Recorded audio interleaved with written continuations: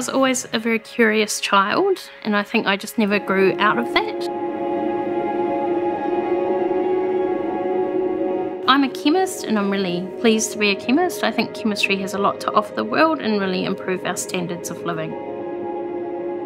For me, it's about green chemistry, where you're using green principles in the work that you do so that you get these really good benefits that we can have from chemistry and science, but without the harm that can come from toxic chemicals.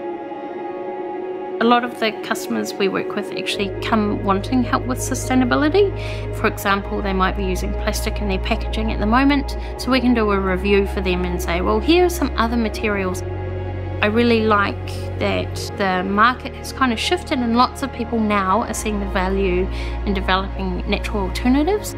One of the things I really like about working at Callaghan is that we work with customers on their problems and help them solve those issues. And that's really fun because you get to try lots of different things and help lots of different people. There's about 30% of women in STEM roles. If we could get more women into science, I think it's actually beneficial for everybody. What I'd want to see is the barriers to enter science as a career for women have been lowered. So if you want to do it, it's easy to do, and there's nothing holding you back. I'd also want to see equal pay for equal work. The other thing that people don't often talk about is parenting and science.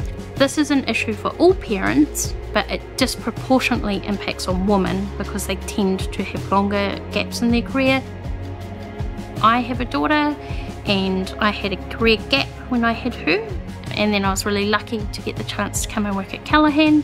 And one of the really cool things is when I got offered the role here as a full-time scientist, I actually said, could I work less hours than full-time? Can I do 0.8? So I work part-time.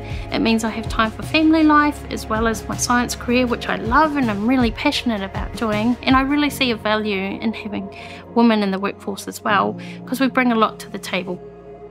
When you finally get that key moment and you've made something new and novel, you will be so excited. It's like this big eureka moment, and you'll run out the lab to tell your colleagues and be like, look what I made! And that is really satisfying.